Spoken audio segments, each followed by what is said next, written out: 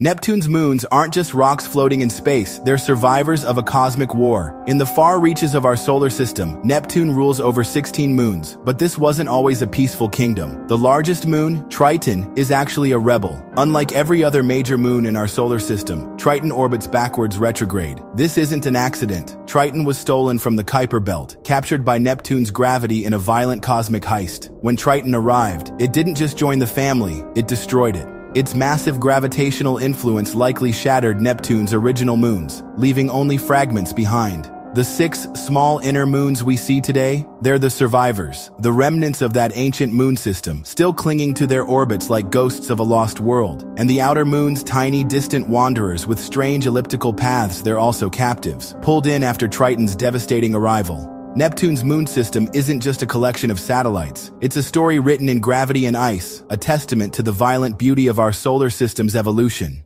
The mystery continues to call us back, to explore these frozen survivors of cosmic chaos. Stay curious and keep looking up.